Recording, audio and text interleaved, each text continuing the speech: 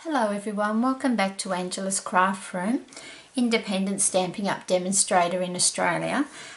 I've got this card to showcase to you today and we'll go through and we'll actually make it, but we're going to use different colours and some different DSP.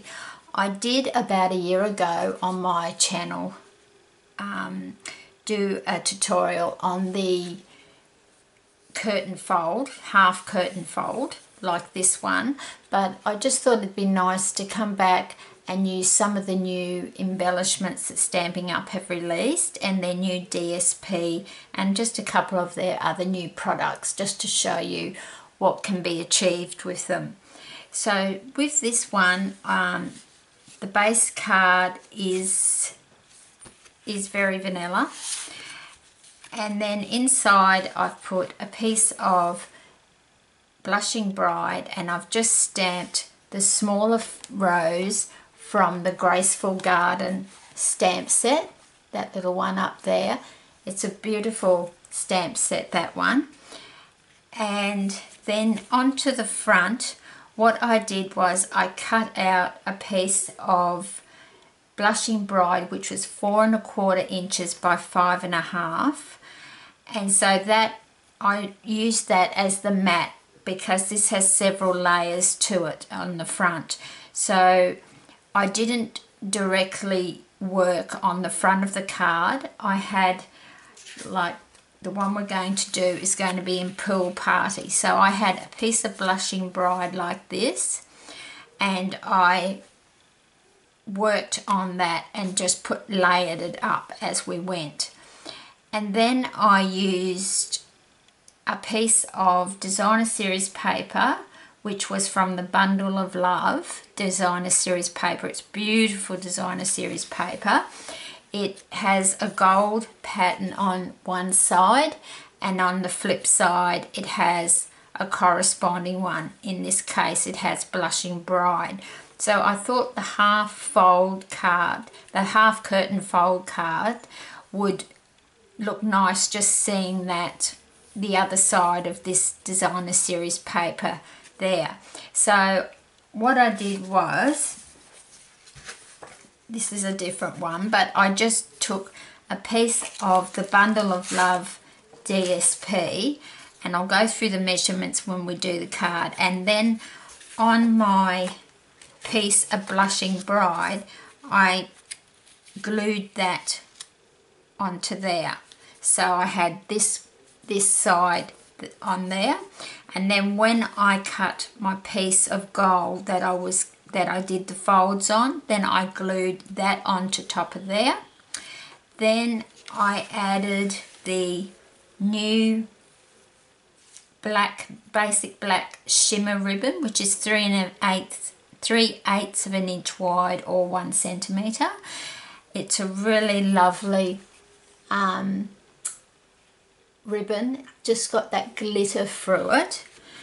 And then these little embellishments here, you get so many in them. You get these big ones, and then you get all these little ones, and I filled up 3 containers. They come in a package, and I emptied them out and put them in here, and I needed 3 of these containers, so you get quite a lot. And the really good thing with these is you can pop that out, and so you could just use that, or or if you wanted to keep it together and just glue it together, whichever you wanted. So the good thing that I like about these wooden embellishments is you can color code them using your ink pads with whatever color scheme you're working on your card. So I used my Terran tape to put my first big heart down, and then I used the fine tip glue pen to do the 2 smaller hearts, and then just using the stitch shaped framelits I did my sentiment and cut it out, and this one I used the layering ovals. Now these sentiments here, they come from the stamp set Pretty Kitty. So it's a little kitten one, but it's got some lovely little sentiments in it as well. So, you know, mix match your stamp sets. I use my sentiments from all different stamp sets. So, and the other thing I wanted to touch on is you can see the diamond shapes up here that I've created with the new embossing paste. Okay, so what you'll need to do when you get that, you need to buy the set of tools that comes with it. So they're the 3 tools that come with to use the embossing paste. And what I did do was I used my silicone mat, because obviously it's white, but you can make it any color you want, and I must do a tutorial for you on it to show you how I do it. So I used the stencil packs, the new stencil pack that came out. It's called the Pattern Party Decorative Mask, and I used the diamond one. Okay, should be able to see that. Yeah, I used the diamond one. So what I did was just put some embossing paste onto my silicone mat, and then I put 2 drops of Blushing Bride ink from my ink refill, mixed it all up, and then I applied it over my stencil. And there is a few tricks about applying the embossing paste and making sure that you do get a lovely smooth finish. So I will come back in another tutorial and show you how I did that. But one big tip I would say to you is it does take a couple of hours till it's really dry, really hard dry. So what I like to do is I do my panel, and I do the embossing paste on my panel the night before, and then it's all ready to use the next day. Okay, so that's that card. So we'll come back later in another tutorial and brush on the embossing paste, and there is something else I want to add to the inside of that card, so we'll do that as well. So to start with, my base card is 8.5 inches, and you'll notice that I'm giving you different measurements to what I normally do for this half curtain fold. So it's 8.5 inches by 5.5 inches, and then score at 4.25, and then you're going to burnish that. And then inside the card I've cut a piece of Pool Party, and that measured for the inside of the card 4 inches by 5.25, and I've just stamped with basic black archival ink from Stampin' Up, and just cut out that little flower and put it inside. You could quite easily just stamp it directly onto the card. Okay, so that's the base of the card. So we're going to set that aside, and we're going to bring in a piece of Pool Party, and this is all on the front of the card. It measures 4.25 inches by 5.5, and then the DSP that we're going to put on there is 4.25 by 3 inches. So I'm going to pop, hang on, I've lost a piece.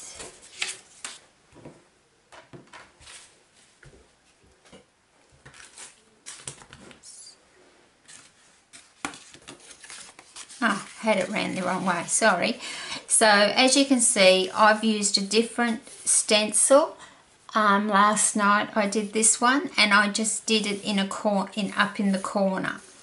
So that is the front of the card, but first you need your back. It would look like this, just a plain Pool Party, which, as I said, which measures 4 1/4 by 5 1/2. Okay, then we're going to turn it over. So we've embossed it already, and then we're going to pop this piece down on here. So to do that, I'm going to use some multi-purpose liquid glue.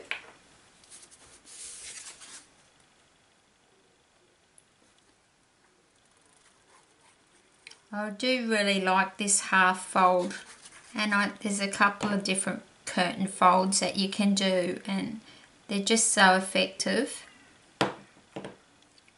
So we just want to pop it down. So I'm going to turn it round because I want it to be perfectly flush down the bottom. And with the multi-purpose glue, just hope my head's not in the way. With the multi-purpose glue, I can slide that down. You can see that I'm still able to move it slightly.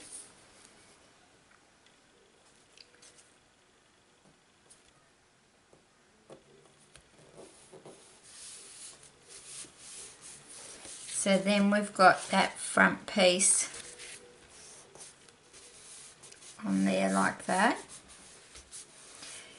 So then we're going to set that aside, and our next piece, this is the piece that we're going to score. So I'll just put my glue away and bring in my Stampin' Up trimmer, which has the scoring blade as well as the cutting blade. That's why I really like the Stampin' Up trimmer. So to start with, just see which way I want it. So we'll go this way. So our first score, so this measures 5 3/4 inches long, 5 3/4 by 3 inches wide. So we're working on the long side first, and we're going to score that at 3/4 inch. So you can use your scoring board if you want to, but I just find it just as easy to do it this way. So 3/4 inch there. Then we're going to move it across to the 1 inch.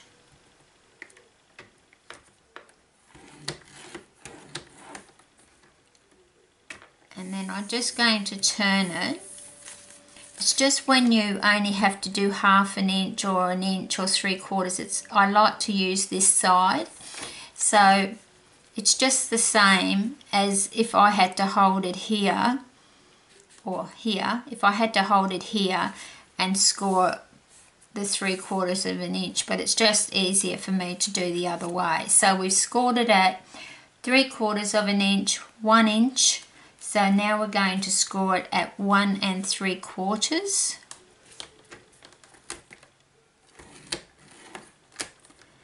And then again at 2 inches.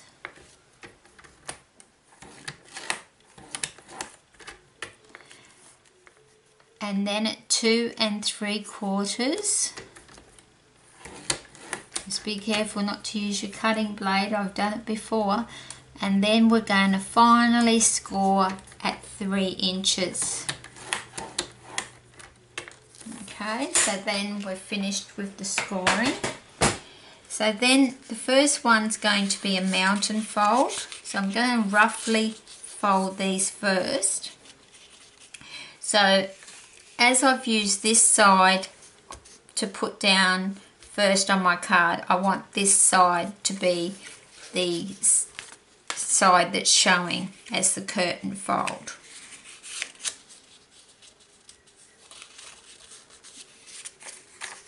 So then we just, so it's just mountain fold, valley fold, mountain fold, valley fold.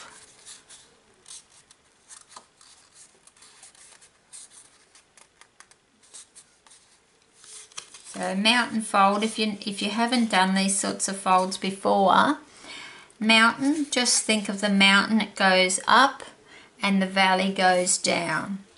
So that's the easiest way to when you get into doing these different folds if you haven't done them before.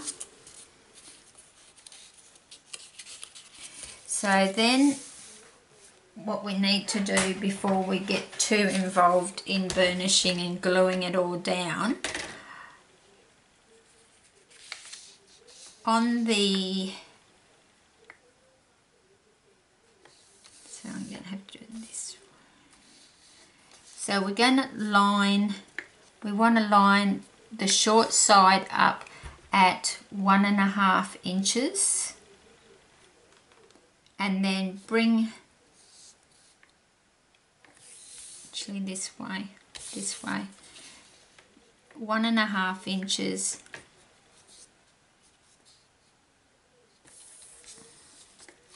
on your scored lines. We need to do it. So that goes up there to 1.5 inches, and then we bring the last scored line into the track here. So just make sure that still stays up there at 1.5 inches.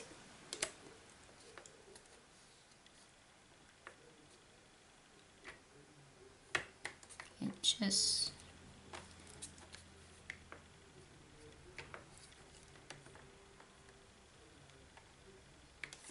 And then we're just going to chop that piece right off. Now we're just going to grab a bone folder, and we want to really burnish these pieces,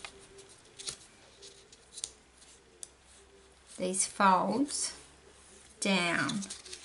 And as you see it, as you do it, you will see that the opposite side shows through like a curtain. So then I just turn it over, and you just want to really burnish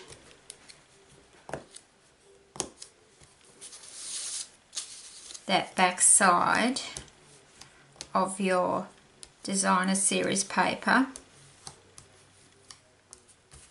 So when I turn it over, it's going to sit there like that. So then we're going to grab tear and tape,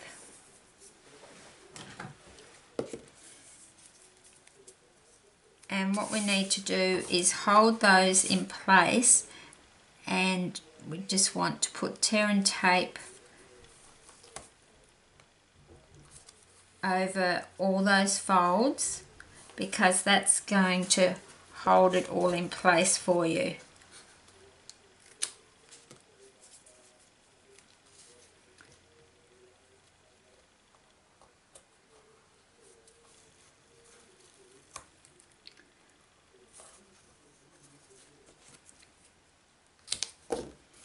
So I like to do it, have quite a bit of tear and tape on those folds, because you don't want them to come adrift.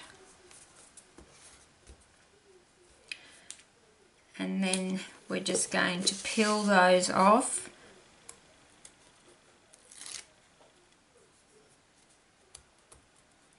And then we just need to put a little bit more on the sides that don't have any tear and tape.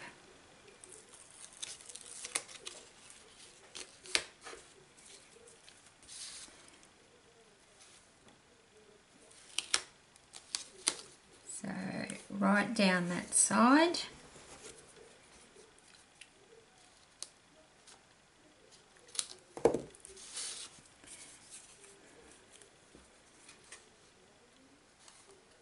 And this is quite a long tutorial to what I normally do, but I just felt it was important just to point out a few things that I do on this card. So then you can go and make your own and try out the different technique.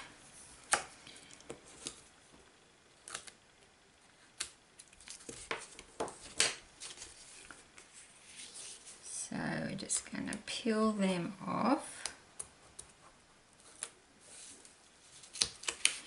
And it is a very strong adhesive. As you can see, my fingers are getting stuck to it as I remove the backing.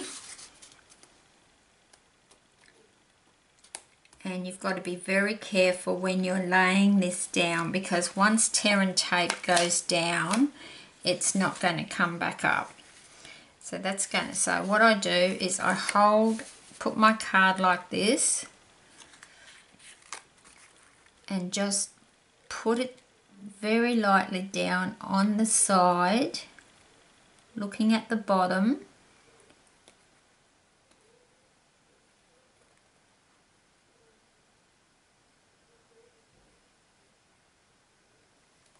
So you've got that piece.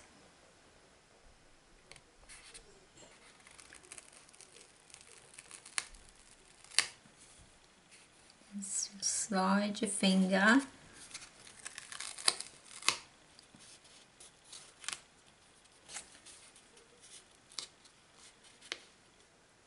And then that should sit right on that side, which it is going to do for me. So then you've got the lovely pink flowers showing through at that bottom corner.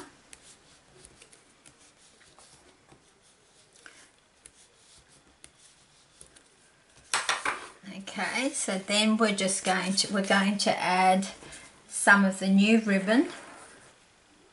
Oh, also this designer series paper is one of the new ones also. It is Petal Garden, and it comes in a 6" by 6" paper pad, which is ideal for card makers. So now we're just going to add some of the new classic weave ribbon, which is the Soft Sky, which is also 3/8 of an inch wide or 1 centimetre. So then we just want to pop some tear and tape just on the back, and I can just see the top of the other side that I've just stuck down, so that's where I want it to be. Then just take that piece off.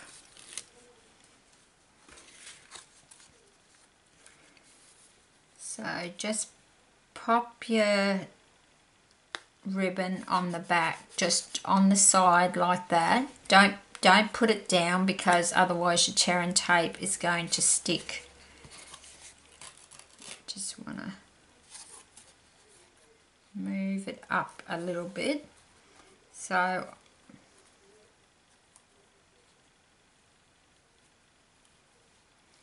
I just want it to go across the top of that top panel, and then that's just going to adhere to the tear and tape at the back for me. So I'll just snip off that little bit of excess so I don't have a bulk underneath my card, like that. Then I'm going to adhere that to my card, and then we'll be ready to put the sentiments on it. So I think I will just use my multi-purpose glue so that I am able to move it around.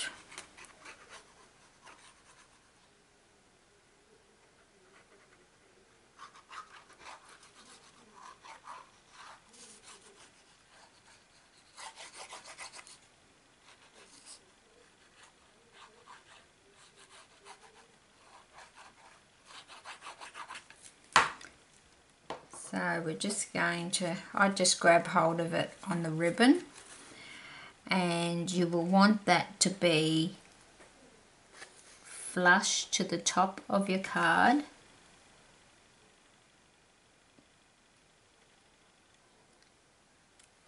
So that's the good thing with the multi-purpose glue, we can move it, and just quickly have a look on the other side to make sure that we do have it flush, which we do.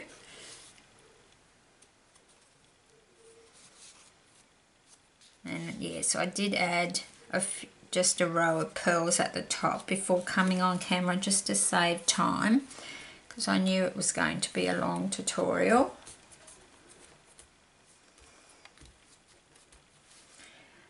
And then what I've done, I've stamped out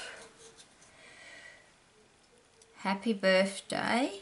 Now this one is from the Special Celebrations, which is a 2 CD package, and it's just full of wonderful sentiments. And we're going to just, I think I just have that down there.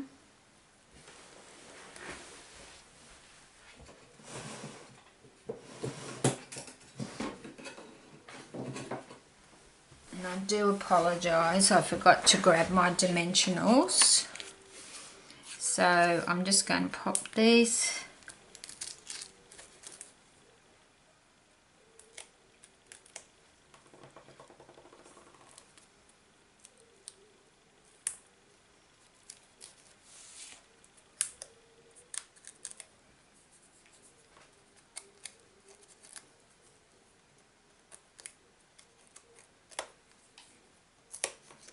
So just 4 dimensionals on there, and that can just be. One thing is where the embossing paste is, when you're using, I found when using the stamping dimensionals, it becomes a lot more of a strong adhesive than it normally is. So, because once you've got it down there, I wouldn't like to pull it up. So we've got Happy Birthday there. And then we'll just pop a couple of dimensionals on the back of this smaller sentiment. Now I have stamped out and cut a flower. So we want to pop that one down there a little bit. And you could put these ones on there as well. It would be a lot quicker. But I did stamp out this image of the flower from the Graceful Garden stamp set. So I'm just going to quickly colour that, and it's not going to take very long. So we'll do the leaves first. So we press in on our stamping. Just press in on your Stampin' Up pad. And I've got my aqua painter here at the side with my paper toweling, and you've seen me do this several times. So it's just very lightly. If you've got a bit too much on there, just dab it onto your paper towel.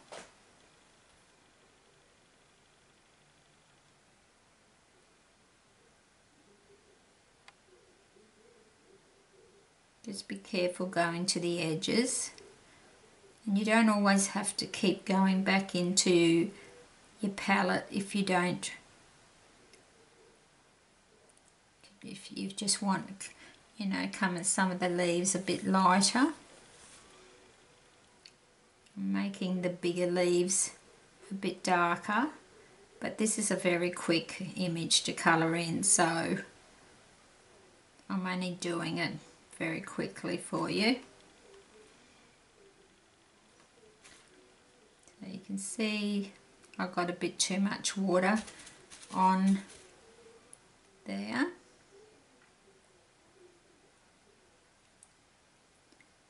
But if you use a really good watercolour paper, it will take all the water without running outside the lines.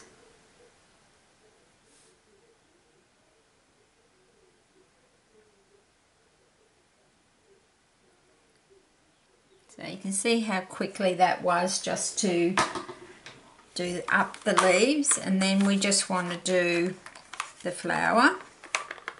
So I'm just wiping off my aqua painter, wiping off the green, and then going into crushed curry. Then I'm just going to start in the center, just very quickly colouring it, taking it out to the outside petals, just getting some water and a bit of a layering down over the whole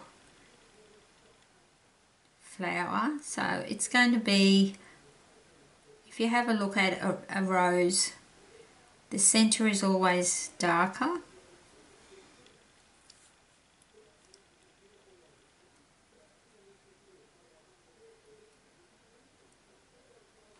So where the stamp is like it's got the black very edged into the stamp already, that's where the artist has put in the light and shade for us already, so it makes it a lot easier to know where we need it to be a bit darker.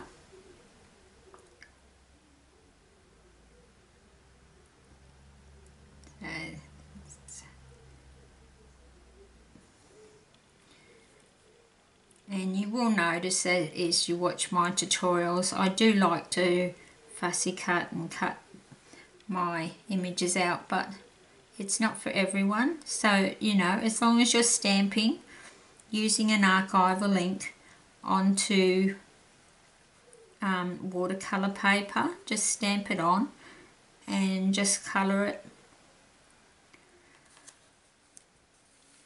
And then you can just cut that down into a mat and just add it to your card.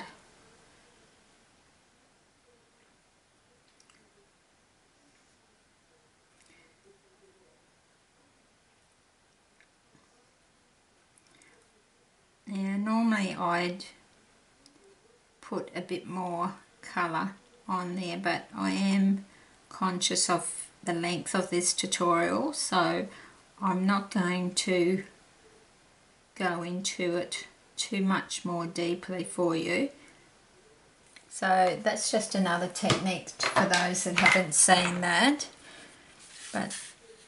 And then I'm just going to pop that on there. So it won't take, it's dry already, so I'm just going to put a piece of tear and tape right across the middle, and then I'm just going to adhere that to the ribbon where I've got the tear and tape. I'm not going to worry about putting glue all over the back of this one, because the tear and tape, it won't move once you've got it down.